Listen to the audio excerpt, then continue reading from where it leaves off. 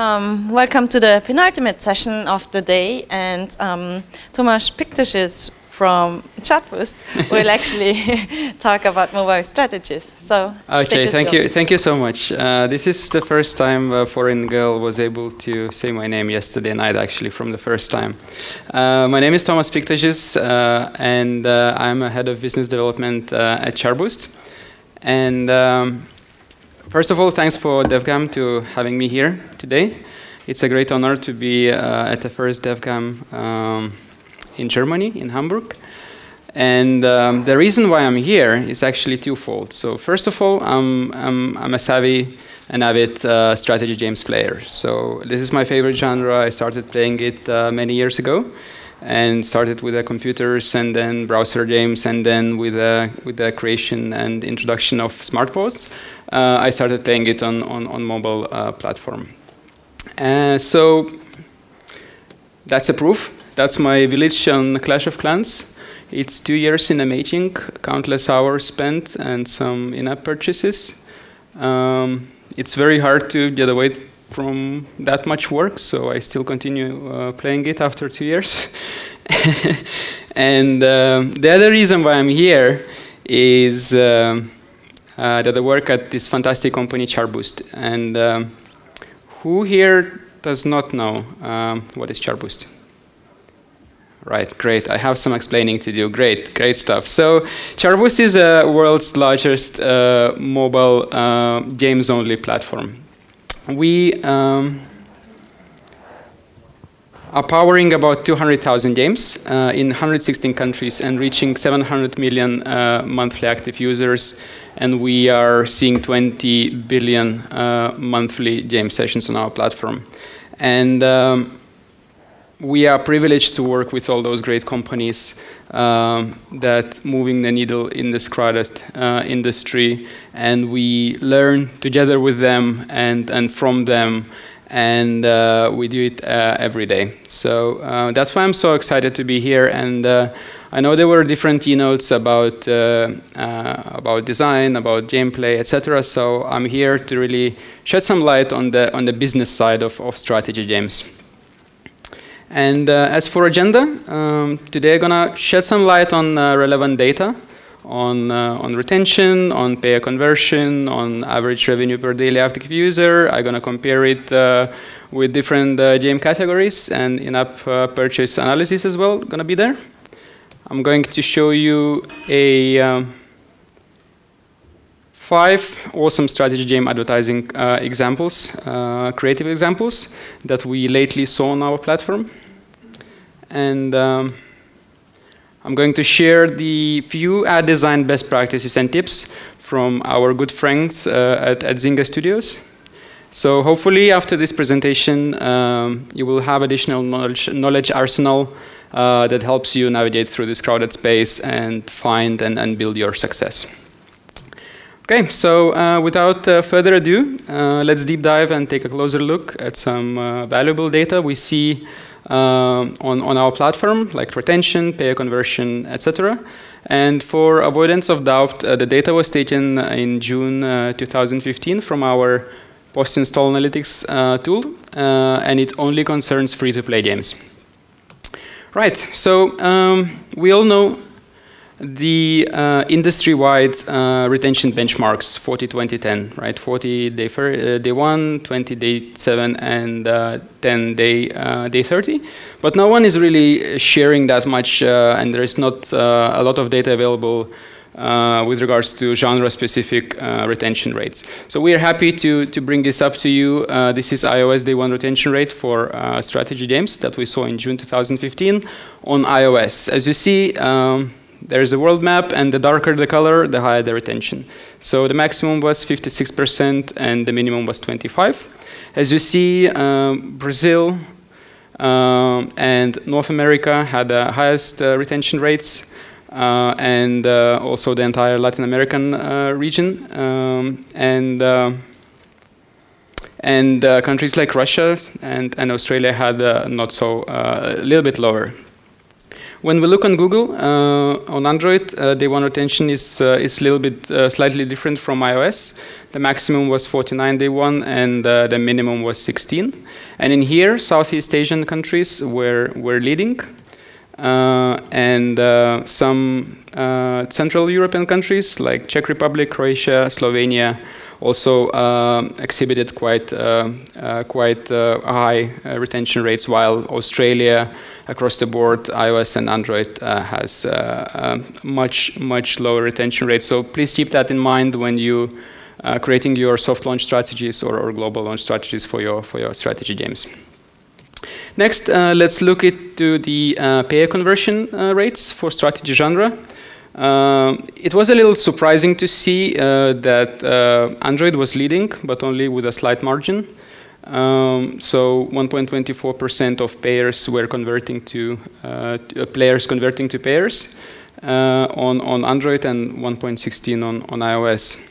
However, even though Google was leading a little bit with the conversion rate, the average per transaction amount was much higher on iOS. So still, the money is on that platform, and it's like 34% or so higher than on Android. I also brought to you the average revenue per daily active user broken down by category and by genre. So let's start with the lowest ARPDAU, which is within a category for female midcore. The games are like subgenres are simulation, adventure. So it's really low. It's like one cent on Android and 2 cents on iOS. Little bit higher ARPDAU is on puzzle and word and card categories.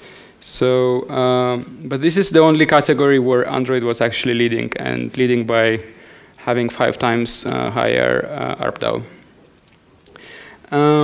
Male midcore, like shooter, racing, sport, simulation games, had a average ARPDAU.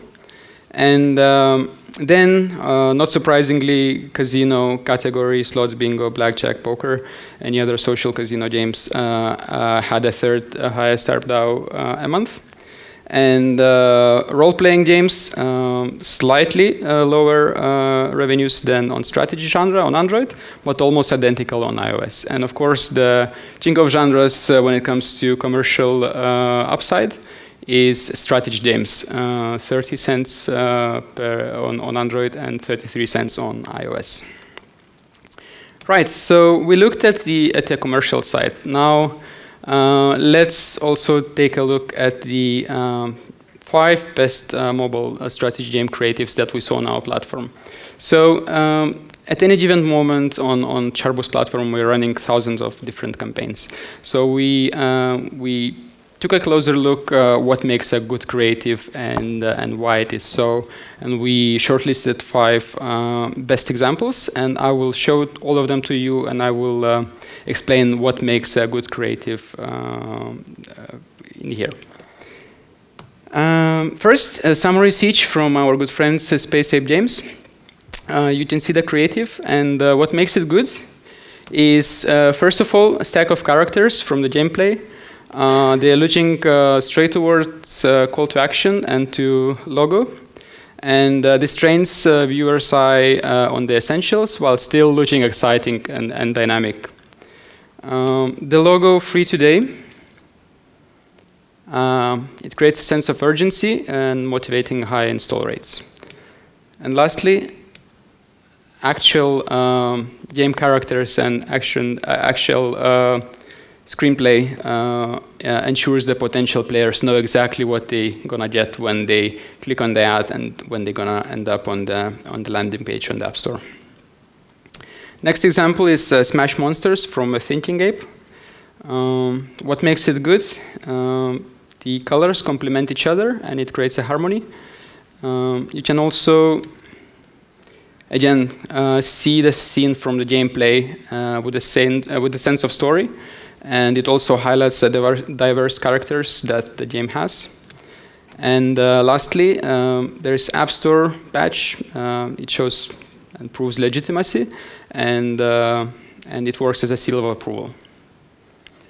The third example I chose is Empires of Sand from Cody Games. Why I chose that is because of the importance of localization. Especially if you run any ads outside of the English-speaking countries, it is essentially important to translate the header and call to action to the local language. Next point good here is it follows the natural human nature and how the brain works in reading images in the Z pattern. So in here, the call to action is very smartly placed at the end of the pattern, and basically it starts with the name, and then it goes to the header, then it heads down to App Store logo, and it finishes with a call to action with a different color, and that increased their conversion rates. The fourth example is Galaxy Empire by Tap for Fun. The pop culture science fiction theme subconsciously adds sense of familiarity to the game, especially for those players who like that genre, be it books, be it movies, be it any pop culture media. The 5 stars both attract attention because of the warm and different color, and it also strongly signifies the quality of the game. And finally, call to action button matches aesthetics of the game, preparing players again before they end up playing your game, what to expect in there. And finally, tactical heroes from Me Republic. Multiple use of tactical in here, so that improves your App Store keyword optimization strategy. Good chances are that people, after looking at this ad a few times, when they search it, they're gonna add the tactical into their search. There is a discrete arrow behind the name of the game, pointing straight to call to action. And again, recurring theme, screenshot of the game, of the actual game, is both beautiful and informs players about the gameplay and what to expect. Okay, so we spoke about what is making a good creative and good and effective creative. Now, we asked our good friends at Zynga Studios to share some tips and tricks on the strategy and thought process when creating the good ad creative. Even though this whole presentation is around the strategy game genre, however, most of those tips can be applied universally across all the genres. So first tip from Zynga was clarify your goals. Before getting started, identify one goal for your creative, one key goal, and stick to it. That goal can be conversion, and if it is, then your headline and your call to action is the key element and critically important. If you don't have the goal identified, you risk ending up designing the creative based on your own preferences and habits, rather than delivering something that is important and appealing to your target audience. The tip here from them, once you settled on your ad's purpose, tell yourself that the only reason you're doing this ad is, and why the screen is existing, is to achieve that goal. And that will help you shortlist core design elements, whether it's call to action, headline, or imagery. The second tip, and this is a little bit of analogy, imagine your game at a dinner party. When you're creating advertisement for your game, think about all different publisher apps where that advertising gonna be shown, and all about the audiences that gonna see your ad. And think about how they are different, but at the same time, your ad should appeal to them, so they take action. An analogy here is that imagine that your ad and your game is at a dinner party, but you don't know what is the dress code. And yet still, you have to be comfortable The hosts should be comfortable, the people around you should be comfortable and feel natural by being around you. Also, present your brand in a manner that's clear, concise, and aligned with whatever public persona or stance you're trying to build and portray. You have to play a little bit a role of the brand psychologist. And lastly, a tip. Think about your game's personality. Is it friendly? Is it witty? Is it brainy, sophisticated, funny? And once you have that defined, translate these elements to the user via your interstitial. And if you've done that, your job is done successfully. The third tip, follow the principles of good design. Bigger teams usually have brand color palettes, which consists of 2 to 5 different swatches that make up a brand personality. Zynga guys suggest to stick to the following framework. Passive colors for background imagery, then highly active colors for your call to action, and high contrast colors for your game title and your creative. When it comes to images, keep in mind another secret that they shared with us. Users generally respond very well to faces. Just look at the App Store and go to the strategy genre, and you'll see the bunch of screaming dudes' faces within the icons. So there is a reason for that. And second, weaponry and weapon images usually work also great for the strategy games. And if you don't have a brand palette yet, they suggest using Adobe's Color CC tool. It will generate the palette out of the single color swatch, for example, from your logo. The fourth tip is don't be afraid to break the rules. Don't worry too much about design, about the rules such as maximum or minimum font or the kind of color shade for your call to action and sizes of that. You will find yourself wondering if you broke any rule. It's probably time to take a step back and then focus on something else. The tip here is try the guide, a Photoshop plugin, which basically divides your screen into 9 equal parts, and you can ensure your key elements in the strategic places that works in harmony for your entire image. And last but not least, test, optimize. This much you know, but don't go overboard. Even if you don't have a big team and a big budget, try and experiment. Ask a few team members from marketing, engineering, etc. level designers to sit down and present them with you different examples of what you think is a good ad, and then measure what the click-through rates this exercise is going to deliver, and that most often translates into a rather clear picture. But with that said, be cautious with overdoing optimizations. Don't spend too much time trying to get little tiny incremental increase in your performance, while instead you can focus on something fun and more creative. And the tip here is, if you made 50 versions of one creative and you are obsessed about the metrics, it may be time to step back and do something more dramatic than just switching images to different places. Try, for example, showcasing completely different gameplay element instead. That's all I had to share with you today. To sum up, there are a few main takeaways that I want you to remember and take it with you. So day one, retention rates on strategy games on iOS are generally higher than on Android. Highest retention rate recorded is in Latin America on iOS, and in Southeast Asia and Central Europe on Android.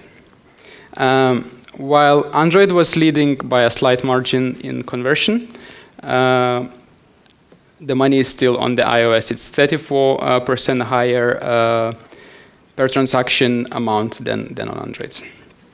And best performing ad creatives had few design elements in common.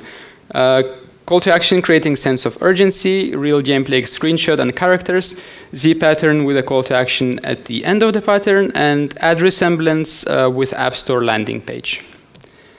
When planning the design for your ads, take into account following. Clarify your goals in advance, think about your game's personality, follow the principles of good design, don't be afraid to break the rules, and don't over-optimize. And finally, my favorite part, have fun while doing it.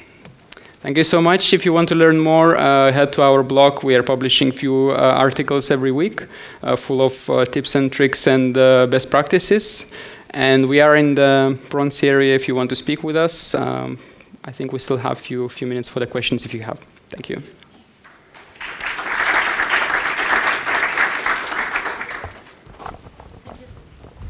Thank you so much for the talk. So do we have questions?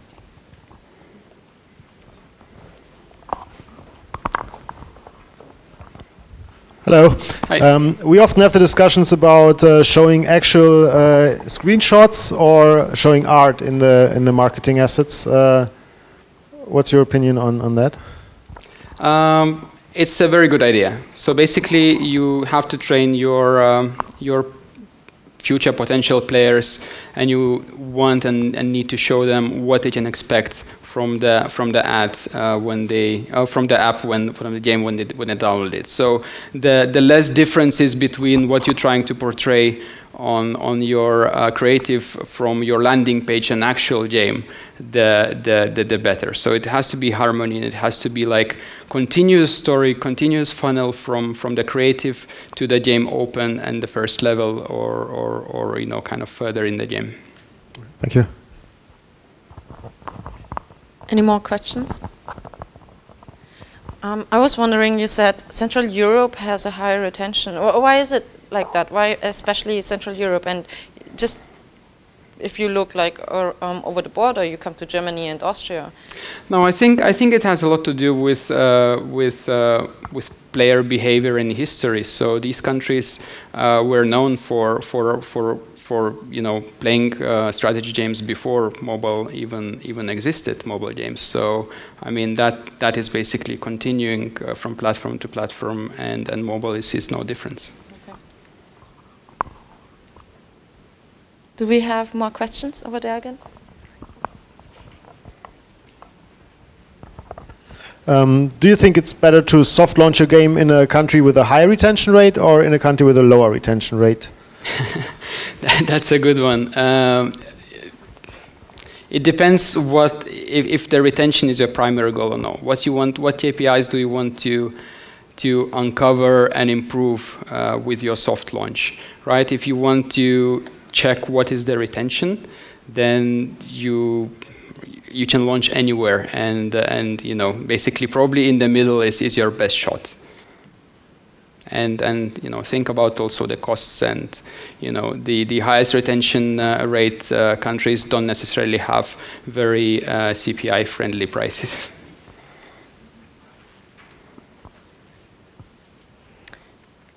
Any more questions? Yeah, over there.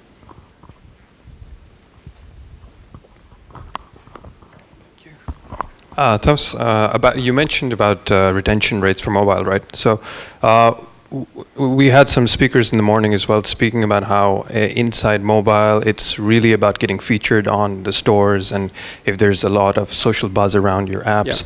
Yeah. In your experience, have you found that making the creative of the ad itself, so I'm assuming if it's good, but my game is not really known throughout the social media, people might install it but not stay on it because the ad was good but the game didn't, and vice versa. So have you found that to be the case, that if the game is actually spoken a lot about on the social media and featured in Play stores, it really doesn't matter what the creative for the ad is, people just know it's a good game and they'll download, and vice versa?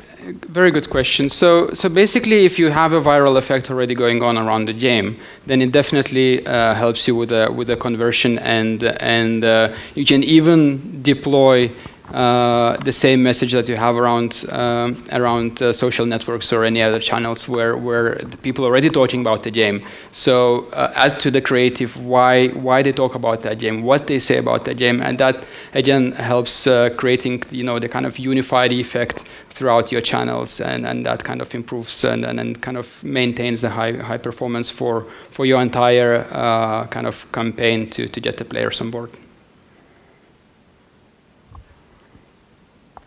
Yes. Do we have more questions left? Okay, so I guess thank you so much, Tomas, Thank you for very the good. talk. Thank you, guys.